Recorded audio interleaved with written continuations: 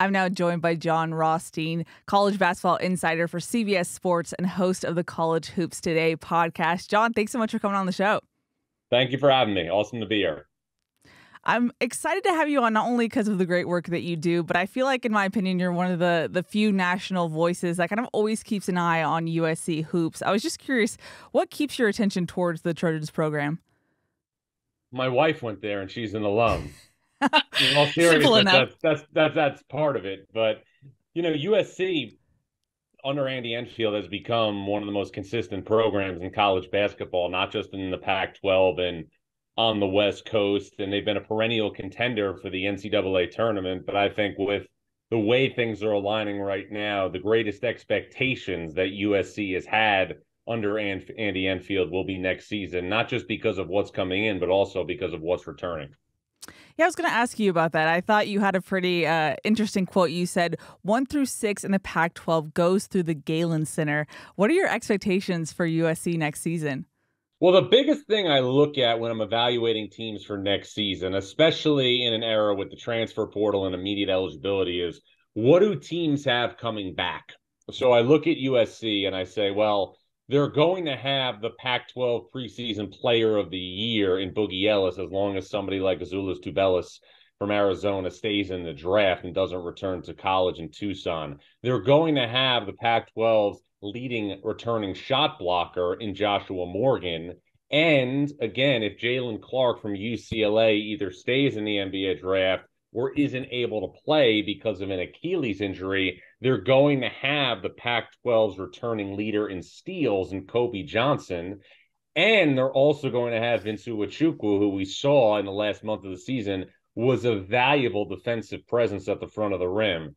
So those four guys all have returning experience from a team that went to the NCAA tournament and, again, beat UCLA during the regular season. UCLA, I think, would have been a surefire Final Four team if 40% of its starting lineup was not lost due to injury. So you take all of that returning experience and you really like it. Then you add the number one player in the country in Isaiah Collier at the most important position on the floor. And then you add, obviously, a guy in DJ Rodman, somebody that's been a capable producer at the Pac-12 level. And then I think they added another quality complementary piece in Bronny James, not just because he's the son of LeBron James, but because it gives USC another really good perimeter player to pair with what I think is going to be one of the most formidable backcourts in the country with Collier and Ellis.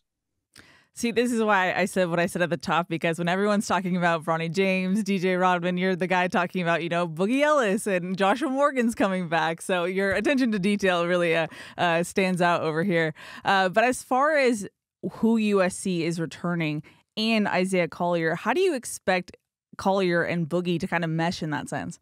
Well, I think the one positive is this. You never want to be a freshman who's highly touted who has to come in and carry a team. In college basketball in this day and age, it's not going to happen. So much is made, obviously, in terms of freshmen and their potential impact. So much is made, obviously, about transfers and their potential impact. But here's an interesting anecdote.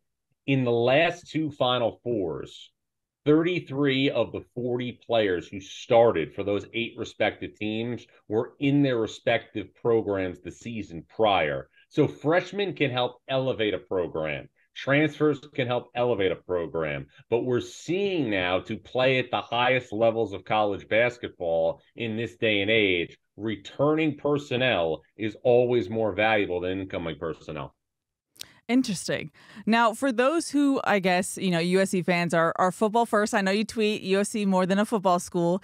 If you want to preview what USC is getting with Isaiah Collier, and we can go down to the other guys, new names on the roster. First, let's start with Collier. Who is USC getting with him? Well, you're getting a player that if he was going to Duke or Kentucky would regularly be talked about as the top newcomer in the sport. But he's not going to Duke or Kentucky. He's not going to a blue blood basketball program. He's going to USC. So I think it's important to remember that when you think about the potential buzz that Isaiah Collier could have when we get into November and December and the holiday tournaments and things like that. I also think when you're looking at Bronny James, you're looking at somebody who, again, could be an ancillary piece to the puzzle with Collier and Boogie Ellis. Shot the ball really well in the McDonald's All-American game. These are all quality pieces, again, that put USC in position, in my opinion, to be the consensus favorite in the Pac-12. But as you know as well as I do, this is only May. For sure. It's not March yet. Now, as far as DJ Rodman, what do you think Andy Enfield Co. saw from him at Washington State to bring him from Wazoo?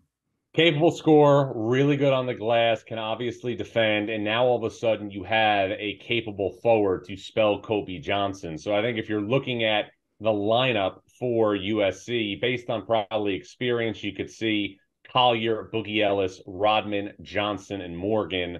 And then, you could say Bronny James could come off the bench, or Bronny James could start and Rodman can come off the bench. And you have Vinsu Wachukwu. Arrington Page is also another capable player. But I look at those 7, 1 through 7, as being a pretty formidable 7 for USC to work with. And, Mike Bray, who used to coach at Notre Dame, when I was at a Notre Dame practice, had a great quote.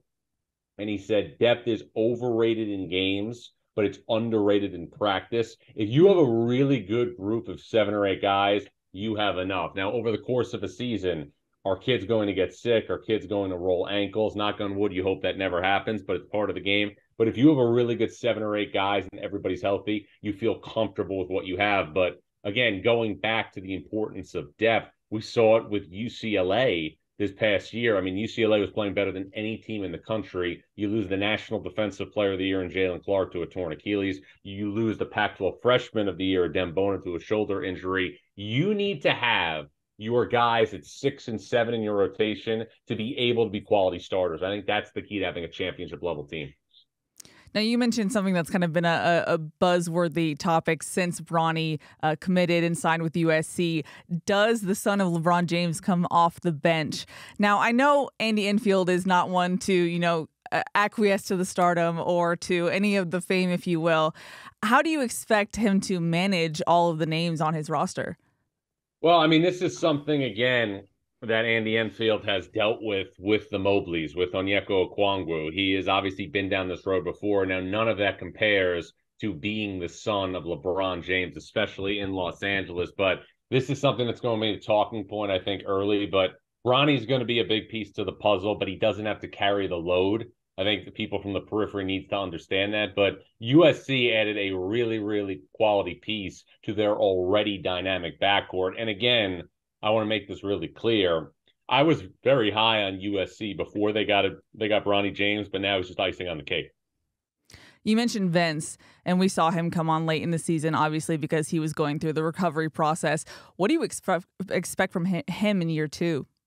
A breakout season. And I think, one of the things that we've always seen with Andy Enfield's teams at USC, we talked about Onyeka Okongwu, we talked obviously about the Mobleys, but we also saw with guys like Chimezie Metu, USC's interior defense under Andy Enfield has always been elite in college basketball. And I think that's going to happen again. If you think now about how you're going to beat USC next season, you're going to have to be able to go over the top of the defense, because you're not going to be able to score in traditional post-up scenarios because of the combination of Morgan and Uwachukwu. And again, in front of them, you've got a guy, again, in Kobe Johnson, who, if Jalen Clark stays in the NBA draft or doesn't play next season due to injury, will be the leading returning steals guy in the Pac-12. So there's a lot to like about the potential of USC defensively. So what you're saying, if USC fans aren't getting excited listening to you preview this upcoming team, then there's something wrong with them, maybe? I mean, I look at it now, and I look at the landscape of the Pac-12. And again, we have to sort out a lot. This is only, again, the second week of May, and I know Arizona's still recruiting. UCLA is definitely still recruiting. They have a number of scholarships. Colorado looks like a quality team. Oregon looks like a quality team. But if you're looking now at the most complete team in the Pac-12, based on returning experience, based on incoming personnel, it's clearly USC. I've said it before. I'll say it again. The Pac-12 goes to the Galen Center. Now, overall, 10 years down for Andy Enfield at USC. What do you make of what he's been able to do, not only on the court, but on the recruiting trail as well? Just a model of consistency. I think in 7 of the last 8 seasons, USC has won 21 or more games. That's an incredible accomplishment for a school that has only gotten to the Elite Eight twice in program history. One of those times was obviously under Andy Enfield. So just really consistent program, really consistent defensive program, and again, a mainstay at the top of the Pac-12. What do you make of some of the unsung heroes as well with USC basketball, like the Chris Kapkos of the world, the Mike Sweats? Like, I feel like there's a lot of great unsung heroes that make Infield's program what it is, and he's the first one to credit them as well. Andy's always had, a really capable staff. Chris Kapko was up for some head coaching jobs this past year. I think it's only a matter of time before he's a head coach. Mike Sweats is one of the rising administrators in Division I basketball. I've been telling people that, for years. So it's definitely a strong cast of characters who make this program what it is. And I think, again, if you're a USC fan right now, there should be more optimism. There should be more buzz entering a season for USC basketball than there's been in the preseason under Andy Enfield. There was obviously excitement about Evan Mobley and Isaiah Mobley. There was obviously excitement when, there was Benny Boatwright and Chimezie Metu. But the ceiling for me for this USC team is significantly higher than any other team under Andy Enfield because there is a certain completeness to the roster. Obviously the Evan Mobley team that lost in the Elite Eight to Gonzaga was just vicious on the interior defensively. But now you are adding the number 1 player and the number 1 point guard in the 2023 class in Isaiah Collier to that potential rim protection, along with the Pac-12 preseason player of the year in Boogie Ellis. There won't be a game this season where USC is overmatched at the guard spot. Now, I know we've mentioned that it is only May, but if you had to have a threshold of success of what you expect for this USC team in the upcoming season, what does success look like for you? I mean, the goal should be to win the Pac-12 regular season title and be a high seed in the NCAA tournament. Anything can happen when you get to the NCAA tournament. We've seen that over the course of history. It is a crazy, crazy 3 weeks, but the goal for USC should be to win a Pac-12 regular season title and to be in position to earn a quality seed in the NCAA tournament. Again, my rankings are always changing in my Rothstein 45, but USC right now is slotted at number 10. I've said it before. I'll say it again. More than a football school. Now, you mentioned it, but I have to ask everyone who pays attention to USC basketball, what would this program look like, or maybe the hype around it or excitement look like if the Evan Mobley season, the Mobley brothers together, didn't happen in a COVID season? I mean, you never want to play revisionist history, but I know, again, being married to a USC alum, that, USC, predominantly in terms of its fans and its alumni and its students, gets really, really excited, and for good reason, for football, because USC had a run under Pete Carroll where USC was always at the top nationally with Matt Leinart and Reggie Bush. But that season would have been captivating under Evan Mobley. But I think also this season, because of the guard play, has a chance to really capture, the essence of that campus and really be, something that will be an interesting ticket in the landscape of the greater Los Angeles area.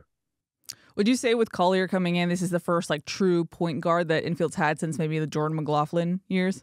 Yeah, Jordan McLaughlin was obviously tremendous. Julian Jacobs was really good in that dual point guard attack as well. But, I think that, in terms of coming in with cachet, nobody that Andy Enfield has recruited at the point guard spot has come in with the label of being arguably the top player in this class, like Isaiah Collier. So I think it's one thing to bring in a point guard of that caliber. It's another thing to pair him with the potential Pac-12 preseason player of the year in Boogie Ellis. Awesome. All right, Jon, before I let you go, any thoughts or comments you want to tell USC fans about maybe college basketball as a whole or USC hoops in general? If you're a USC fan right now, there is no time like the present. There is a buzz brewing at the Galen Center, and that buzz is palpable. All righty, Jon, thank you so much for the time. Enjoy your wisdom as always. Thanks. Appreciate you having me.